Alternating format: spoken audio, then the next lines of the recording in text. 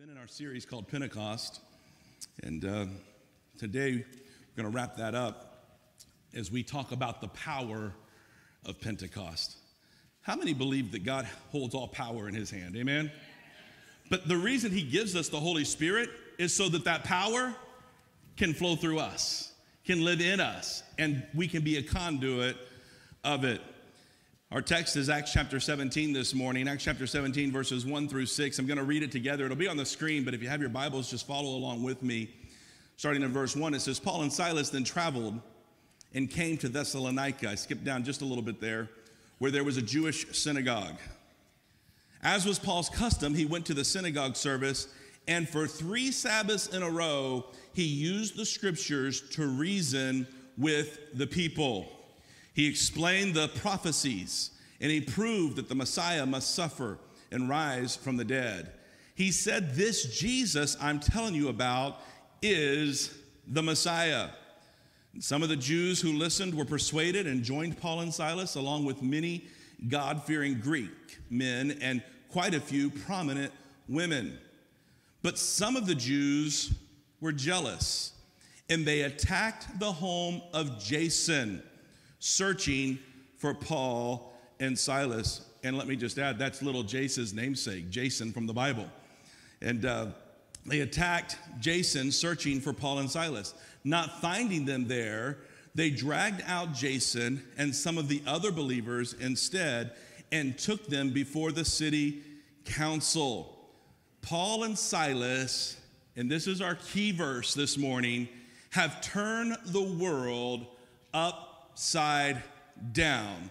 They've caused trouble all over the world, they shouted, and now they are here disturbing our city too. Paul and Silas, full of the Holy Ghost, began to turn the world upside down. And those who partnered with them, those who came in alignment with them, like Jason and the house of Jason, are also attacked because the enemy isn't happy when we're doing the work of the Lord. The enemy isn't happy when we're full of the power of the Holy Ghost, but not just full when we are conduits of it, allowing it to flow through us to impact the world around us. We are given the baptism of the Holy Spirit so that we can impact this world for the glory of God. Can I get a witness in this room this morning? We need the Holy Spirit. Can somebody say amen? We need the power to turn the world upside down again. Hello? I don't know about you, but I'm not satisfied with the way it is right now. Listen, God has moved throughout history so many times. I've been a part of many moves of God's Spirit from my youth to current day. I've seen God move. I've seen miracles performed. He has done them in me and through me. He has done them in you and through you at times. God has moved in this house. He has moved in other places. Many of us have been a part of or were able to be a part of on some level the great move of God a few years back at Brownsville, the Brownsville revival, and other outpourings of God's Spirit around the world. My own heritage, my own family is from Wells. One of the greatest moves of God was the Welsh revival back in early 1900s, 1902. And with Evan Roberts, I am a student in some degree of the moves of God throughout history, but I'm not satisfied with the past. I want a move of God's power and Spirit in the church today, and not just to make us feel good, but so that you and I will have the power to turn the world upside down for Jesus until he comes again. Can somebody say amen? There's a need to turn the world upside down because the world is full of sin. The world is full of immorality. The world is full of racism. Addiction is on an all-new high. I just heard on the news yesterday that now marijuana is more popular and used by more people than alcohol. If that doesn't blow your mind, I don't know what will. That was a new statistic that marijuana, even though it is still illegal in a lot of places, is used more frequently by more people than alcohol, which is legal. That's mind-boggling to me. Rioting, when somebody doesn't like what somebody else does, when groups of people don't like decisions that are made. Rioting is on the increase. Evil of all kind Now, the Bible, we shouldn't be shocked because the Bible tells us this is going to happen in the last days. But it also tells us that when things begin to happen like this, that God is going to move by his Spirit. It also tells us in the last days, the last hours of time, that the church is going to arise full of the power of the Holy Spirit, and that signs and wonders will follow those who believe. If you believe this morning, would you say amen? Now, hundreds of years earlier, prior to the text that I just read, the prophet Joel prophesied and spoke a message about that which would happen in the book of Acts. You're familiar with this verse in Joel chapter 2, starting at verse 28. It says this: God speaks through the prophet Joel, and he says, I will pour out my Spirit upon all people. Your sons and your daughters will prophesy. Your old men will dream dreams. Your young men will see visions. In those days, I will pour out my Spirit even on servants, men and women alike, and I will cause wonders in the heavens and on earth, blood and fire and columns of smoke. Verse 31, the sun will become dark, the moon will turn to blood red before that great and terrible day of the Lord. But everyone who calls on the name of the Lord will be saved. Hallelujah. Friends, there is a need for the people of this nation and the people around the world, the unchurched, the backslidden, the down and out, to call on the name of the Lord and be saved. Can I get a witness? I'm telling you, there's a need for your unsaved children to call on the name of the Lord. There's a need for your boss that doesn't know Jesus to call on the name of the Lord. Your coworkers, your friends, your neighbors, the people in the marketplace, the people you've not met yet, but you'll meet them today as you leave here at the restaurant or wherever you go. The world needs to know Jesus and call on the name of Jesus. And Romans tells us, how can that happen without a preacher? How can that happen without someone like you to tell them? And how can you tell them without the Spirit of God dwelling in you? If you read the book of Acts, you will see that the Holy Spirit was poured out on all of those who believed in the upper room as they gathered. You'll understand what happened there. But it doesn't say they were baptized in the Holy Spirit so that they could speak in tongues. It doesn't say that. It says they were baptized in the Holy Spirit and they did speak in tongues as an initial physical evidence.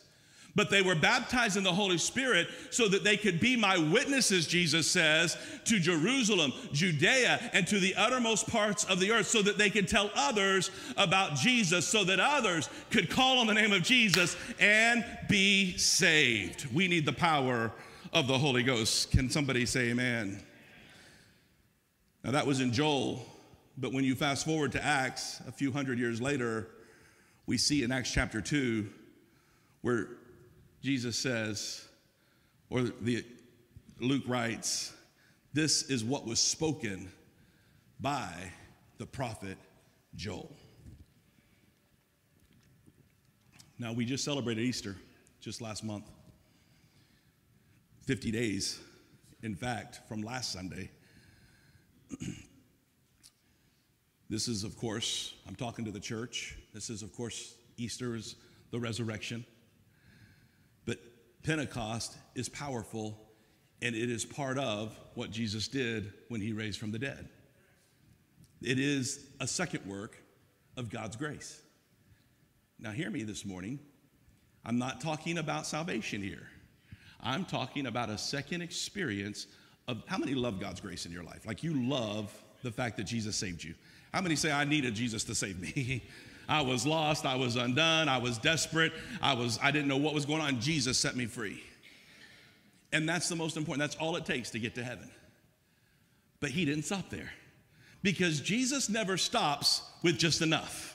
He is more than enough. Can I get a witness in this room? Jesus is more than enough. He doesn't just want you to get into heaven by the skin of your teeth, but he wants to bless you with the power to overcome the problems and the temptations of this world. He wants to fill you with the power to not just know him, but that others might also know him because of your testimony. He wants to empower you with the Holy Ghost so that you can be his sons, his daughters, and his witness to the uttermost parts of the world. Pentecost, which means 50 days after Passover, is the Jewish celebration of the Feast of Weeks. And so when it happens, it's considered the first fruits or the first fruits offering would take place on the Feast of Weeks. That is the commitment of the first 10% of everything that had been harvested or would be harvested. It's the first fruits giving that takes place.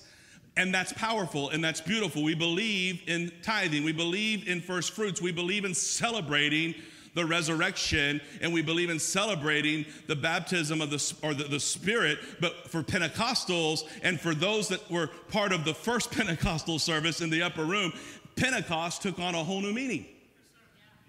It takes on a whole, it's not just the celebration any longer, which the celebration is powerful. The festival is beautiful and it should be acknowledged, but that takes on a whole new level whenever you recognize what happened on this particular Feast of Weeks. On this Pentecost, in the upper room, 120 had gathered.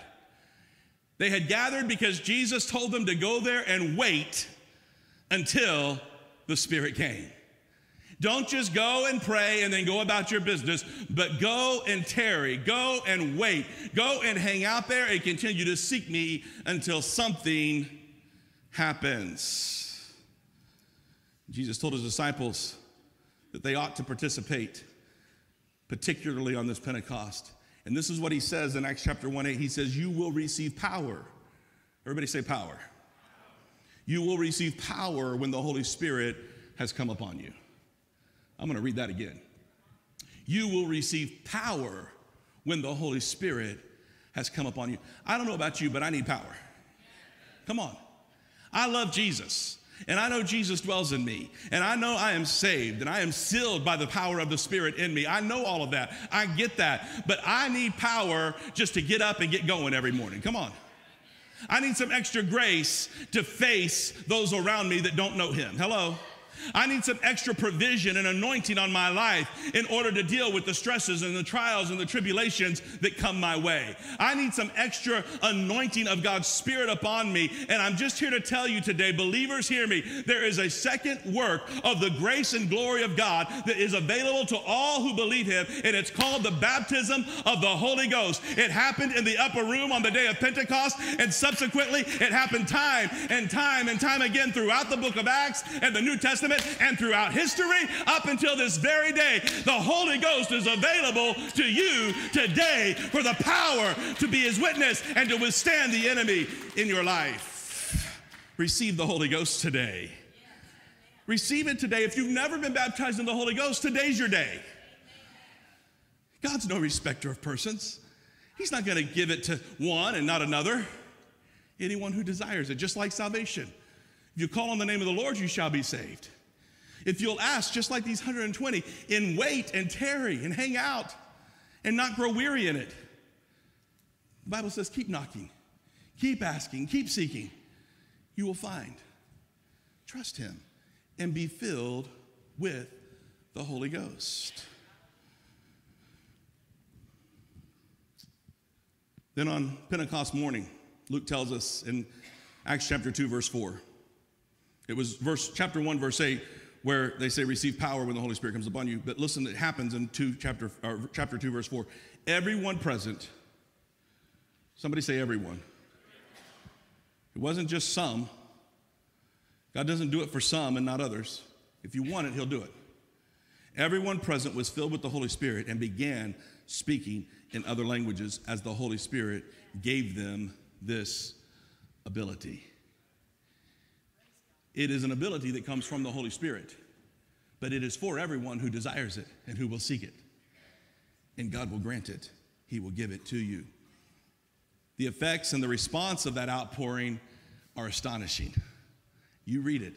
You study it out for yourself. I'm telling you, the effects are eternal. The effects are present this very day in this very church. Everyone present was filled. They were amazed and perplexed, those who were gathered and heard what was going on in the upper room. That's what Scripture says. You read it. They were amazed and perplexed because what they had gathered for Pentecost, they had gathered for the Feast of Weeks from all over from all over the place, many languages represented. Many did not speak the local language, and they heard coming from the upper room, they heard people speaking in their own language. Hallelujah. They heard what they could not understand before, and now they understand it. But it is a witness, it is a testimony. What they hear is not just like, hey guys, let's go out and have pizza. That's not what they're hearing in their own language. They're hearing the praise of the Most High God. They're hearing honor of God Almighty. They're hearing a declaration that what God has done, of who Jesus is, the Son of the living God, the Messiah, the one who had come and given his life and raised from the dead and would come again. They are given a testimony of the resurrection of Christ, and everyone is hearing it in their own language.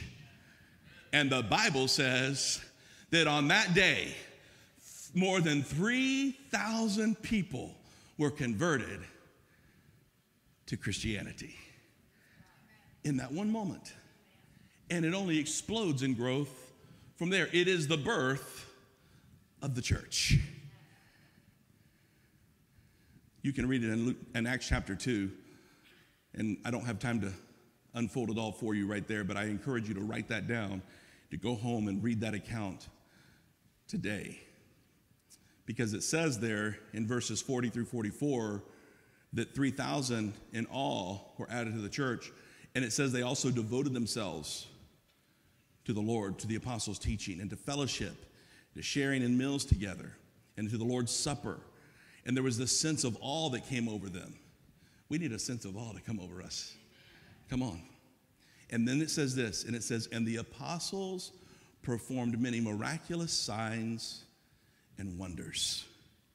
And all the believers met together in one place and shared everything.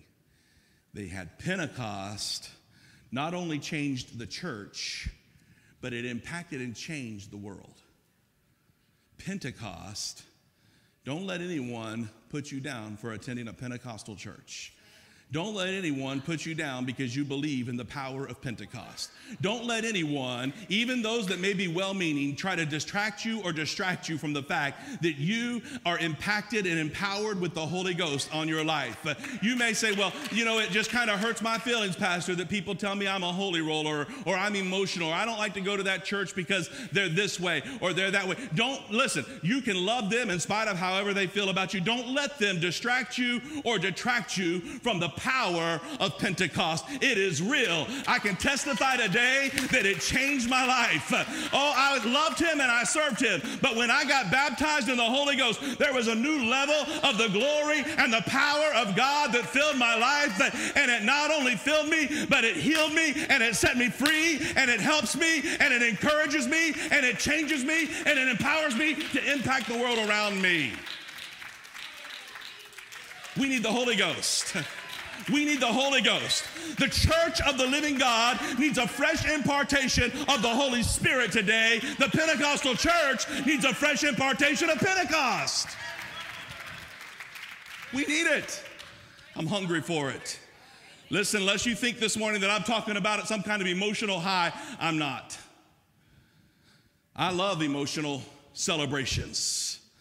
I love to preach the way I'm preaching this morning. I love to get excited and jump up and down. I love to sing songs that exemplify Jesus and praise him and lift him up. But I'm not just talking about some kind of emotional lift this morning. I'm talking about a power to change me and change the world.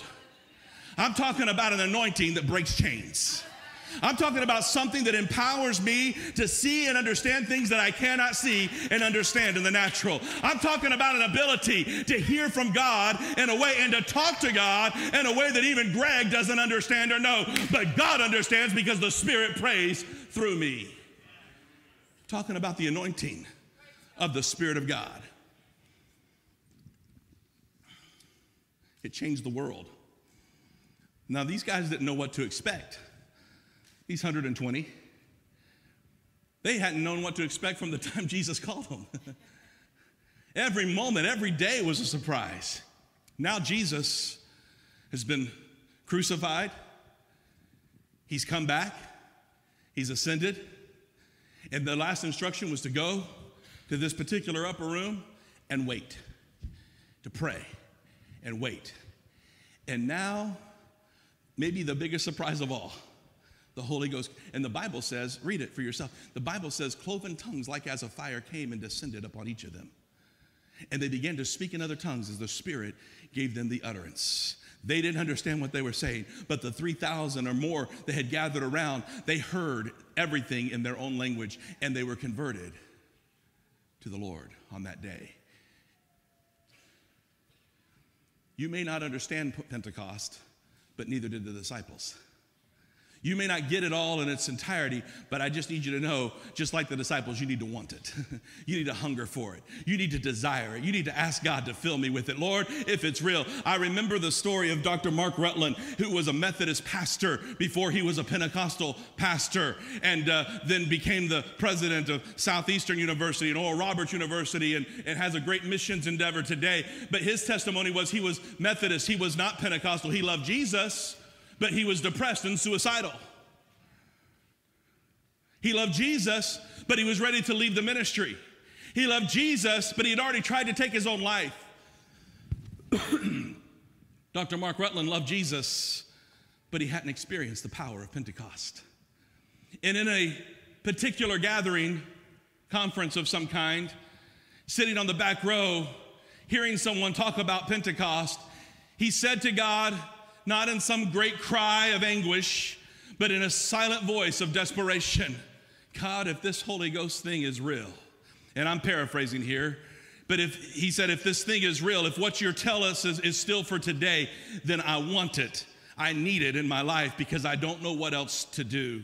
And he tells the story out of an altar call in that moment, standing up, unsure of what the Holy Ghost was or if it was even available for today, unsure of the details of what might happen. He stood up on a back row and began to walk forward to an altar where he said, fill me. But before he could get up the aisle, the Holy Ghost fell upon him. He fell to his face, speaking in other tongues as the Spirit gave him the utterance. And he was baptized in the Holy Ghost. The depression left, the suicidal thoughts left, the anguish left, the call to ministry returned, and he impacted the world around him for the glory of God. I'm telling you, some of you just need an impartation of the Holy Ghost in your life. Maybe you need it for your marriage. Maybe you need it for your family. Maybe you need it for your finances. Maybe you need it just for your ministry. But we all need the Holy Spirit. If we're going to turn this world upside down, and this world needs to be turned upside down, then we need the Holy Ghost.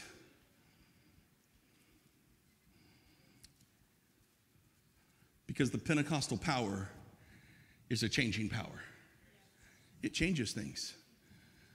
Now, I was raised in it. I was. Y'all wouldn't even, y'all'd feel wild and crazy. If you went to the kind of church I went to when I was growing up. I'm proud of it. I'm thankful for it. I'm not apologizing for it. I'm just telling you, some of y'all would be like, what? You think you're in a Pentecostal church now? I went to a Pentecostal church. Anybody else go to one of those? Now, I'll be the first to admit, there was some emotionalism that took place in the church I went to, but it wasn't wrong. Because when the Holy Ghost comes upon you, I want you to know some emotions take place. Come on. I'm telling you, emotions are stirred up when the Holy Ghost moves into a room. You're going to cry, you're going to laugh, you're going to jump, you're going to shout. Church I grew up into, there was lots of people that started running. I know people laugh at that today, and people go, oh, well, you know, we need a more dignified expression of the Holy Ghost today. But I think it's the dignified expression of the Holy Ghost today that has watered down the church, the Pentecostal church. It's the watered down expression of the Holy Ghost today that has kept us from being witnesses to the world around us. It is the watered down expression of not wanting to be too emotional that has made us take a back seat to other denominations and other churches. And I'm telling you, it's just time. I don't want more emotion. As I said already, I'm not looking for an emotional lift, but I'm looking for the changing, life-changing power of the Holy Ghost to arrest us in our spirit and to stir us up in our hearts and to make us world changers on the outside of these four walls. Pentecostal power is a changing power. And let me just tell you, if it makes somebody run up and down an aisle, jump up and down, scream and shout, then so be it. I don't care what they do inside of these four walls, as long as they walk out of here and testify that Jesus is the Son of the living God, and he's coming back after a church without spot or wrinkle. It's time for the Pentecostal church to be Pentecostal again. Woo!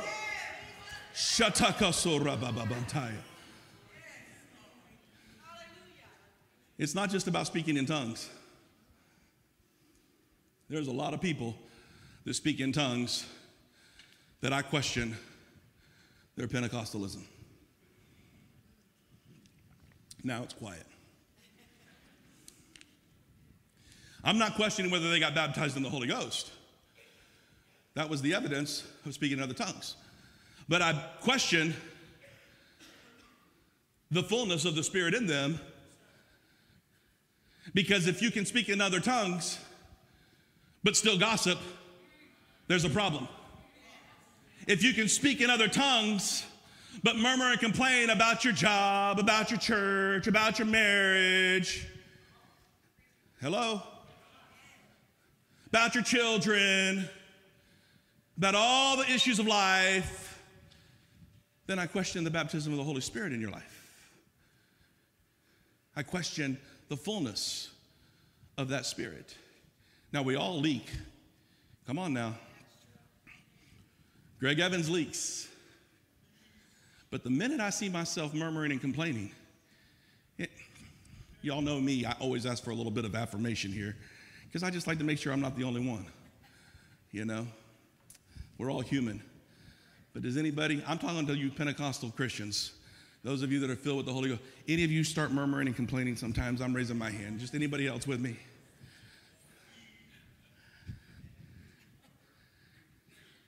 Any of you? I don't want to ask you to raise your hand if you ever gossiped before.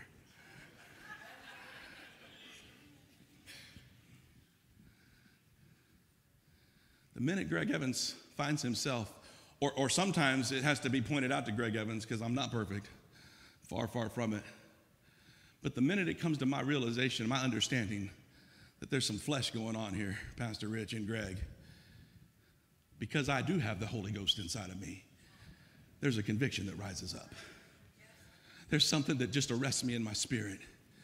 Now, I don't, in that moment, I don't run to my wife or my team or any of you and go, oh, I'm so horrible. I was gossiping. I was saying this. I was complaining about that.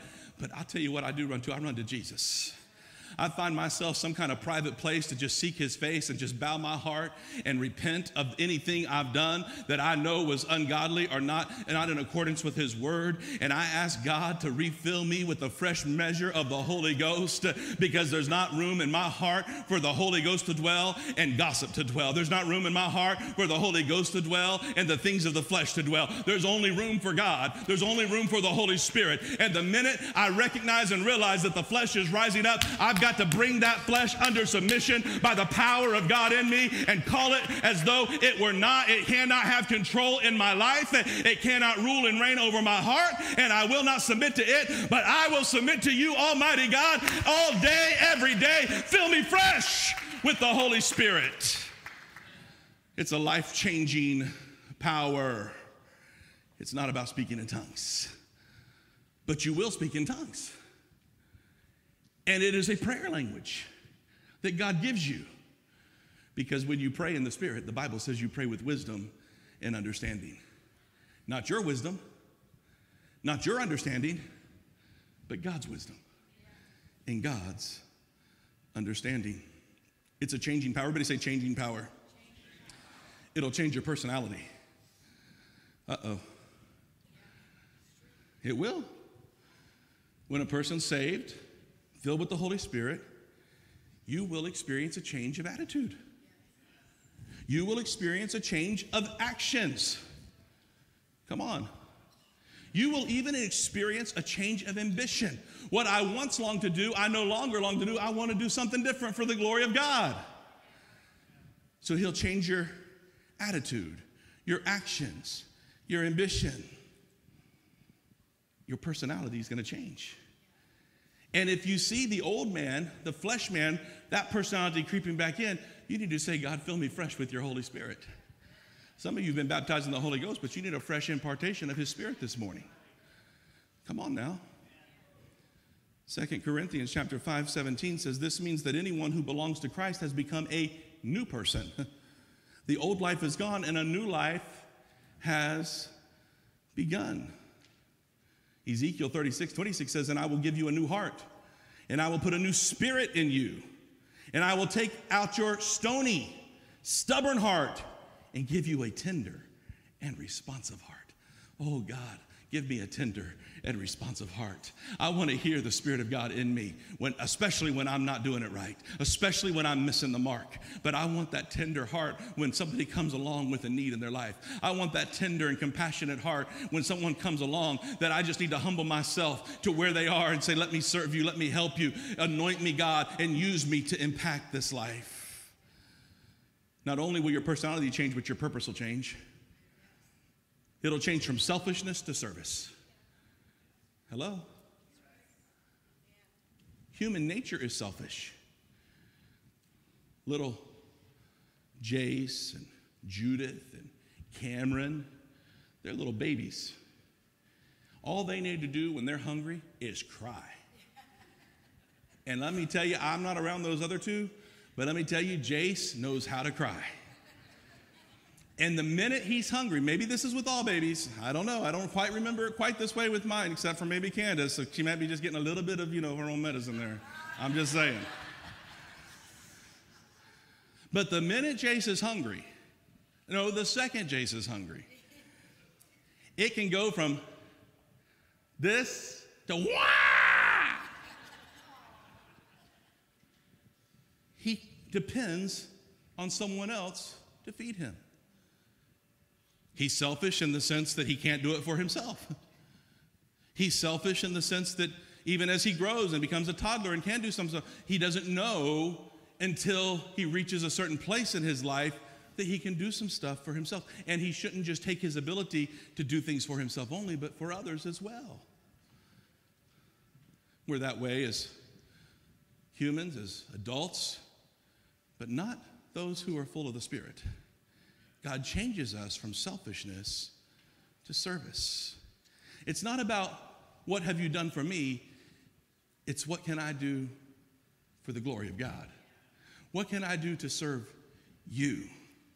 I joke sometimes that there must be an invisible sign on my forehead that says, ask me for money. Because everywhere I go to get gas or I'm walking through Walmart parking lot, I'm telling you, it's been this way from forever ago. People walk up, excuse me,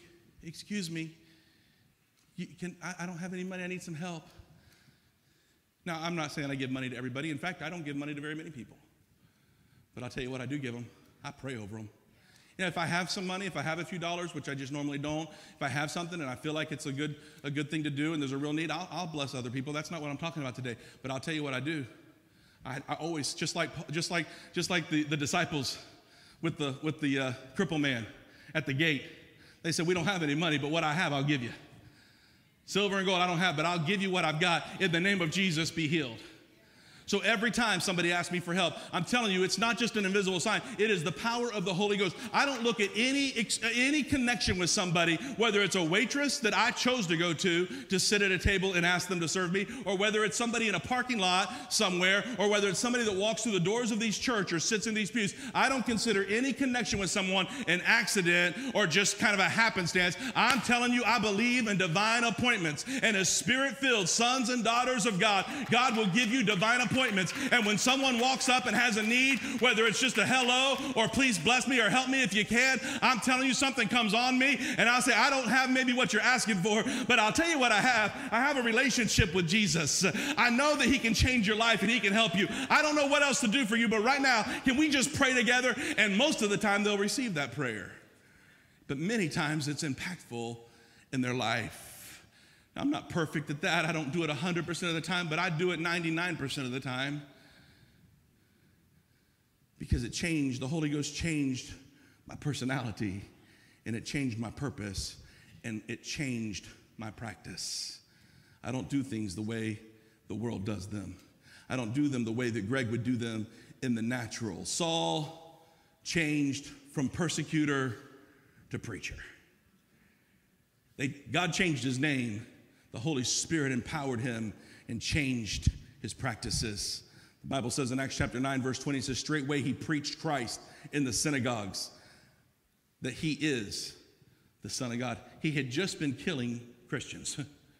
And straightway, when Jesus set him free, when the Holy Ghost empowered him, and straightway, everybody say straightway, he preached the gospel of Jesus Christ. The things you used to do, you won't want to do any longer. We need the Holy Ghost. If some of you Christians in here, some of you people that are saved and God set you free, but you've seen some sin creep back into your life, you've seen some issues come back in, you've seen some desires come back in, I just need you to know you just can be set free today by the power of the Holy Spirit. Let him come in and change everything about you. Secondly, this morning, Pentecostal power is a compassionate power. And let me tell you, compassion is more than just love.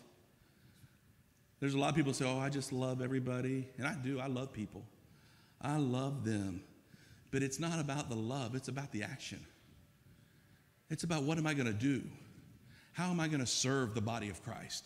How am I going to serve the community around me? How am I going to serve those people I work alongside? How am I going to serve my family? How am I going to serve my spouse? How am I going to serve others by the power of God that is in my life?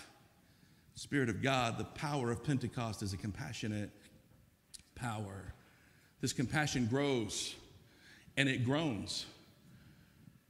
It grows. Paul says in Acts chapter 20, Luke writes that Paul shed tears for 3 years concerning the church and the false teachers and the vicious wolves that were in them. Let me tell you something. If you aren't growing in compassion for the lost, then you need a fresh impartation of the Holy Ghost. And if you're not groaning in compassion for the lost, then you need a fresh impartation of the Holy Spirit. What do you mean by groaning, Pastor? Well, Romans chapter 8, verse 26 says this. It says that the Holy Spirit helps us in our weakness. For example, we don't know what God wants us to pray, but the Holy Spirit prays for us with groanings that cannot be expressed in words. That's why we need this prayer language. Because I can pray in the Spirit things that I don't know how to pray in English. When people share, oftentimes as a pastor, people come and share. I'm going to ask y'all, thank you, just don't start playing just yet. Give me 3 minutes and then start playing. Somebody will come to me often and say, Pastor, I'm going through this, I'm going through that. And I'll try to encourage them. The Holy Spirit will speak through me. I'll speak some encouraging word through them. But I don't know really what they need. But God does. I'll pray with them. I'll pray for them. But I don't just leave it there. I walk away from there and I find my prayer closet. I find my place of seeking God. And I go, let me just tell you, and if you've ever questioned, this is just an encouragement to you. I go into a secret place and I groan in the Spirit for you. Because here's the thing. Sometimes Greg doesn't know what Greg needs. But the Holy Spirit knows what Greg needs. And so I'll go, for just speaking of myself, I'll go into a prayer and I'll just pray and I'll use the prayer language that God gave me when he baptized me in the Holy Spirit to pray things that I don't know how to pray in my English language. But when I pray in the Spirit, God understands because the Spirit prays things through me that I don't understand or know. It's groanings in the Spirit. You need a prayer language. You need it for yourself, but you need it to bless others. You need it to pray with others and to pray for others. So this compassion doesn't just grow or groan, it gives and it goes. It gives of our time, our talent, and our treasure, but it also goes. It goes wherever God calls you. And God will call you. When you're full of the Spirit, God will call you. He may call you across the street. I'm serious. You may see a stranger walking down the street and God will just say, you need to go talk to that person. He'll set you up with divine appointments. When you're full of the Holy Ghost, I'm telling you, you shouldn't be surprised by anything. God will use you to talk to people that would reject everybody else and have rejected everybody else, and maybe even those that have rejected you in the past. But there's a compassion. I don't have time to turn there right now, but in Mark 16, he tells us, go into all the world and preach the good news. to everyone. There's a need for this compassion because the world is lost and undone. I thank God for those two precious missionaries in Haiti that were killed yesterday, 2 days ago, because they were serving God in a hostile environment. But it was the Holy Spirit in them that said, I'm not going to leave because there's war. I'm not going to leave because there's anarchy. I'm not going to leave. I'm going to do what God's called me to do. I'm going to come right. I'm protecting these children. And I'll tell you, I don't know the whole backstory there, but I've heard enough. I've read enough about it to understand this. I'll promise you, those children that were under their care will never forget, not just because they'll never forget the love and the compassion of Jesus Christ that flowed through those two precious missionaries. They are heroes of the faith. They went when God said go. It wasn't because they were just daredevils, spiritual daredevils. It wasn't because they were better than anyone else. It was because they were full of the Holy Spirit. The Holy Ghost had come upon them and compelled them to say yes to the will of God. And God's looking for some people today that he can fill with the Spirit, a fresh measure of his Spirit, so that you can go into the highways and the byways and compel others to come in. This Pentecostal power is a converting power, and it's a continuing power.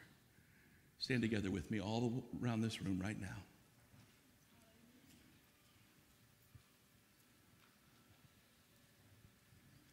The Holy Spirit is speaking to some of you this morning because you need to get saved. That's his first work, is to convict us of sin. Before he gives us a new language, he wants to give us a new heart. There's people in this room this morning, there's people watching online today. You say, I want to give my life to Jesus. I want the Spirit that you're preaching about. I want the power to change my life. I need some things changed. I want to give my life to Christ. First and foremost, the Spirit of God is a saving power. Acts 4:12 says, there is a salvation in no one else. God has given no other name under heaven by which men must be saved.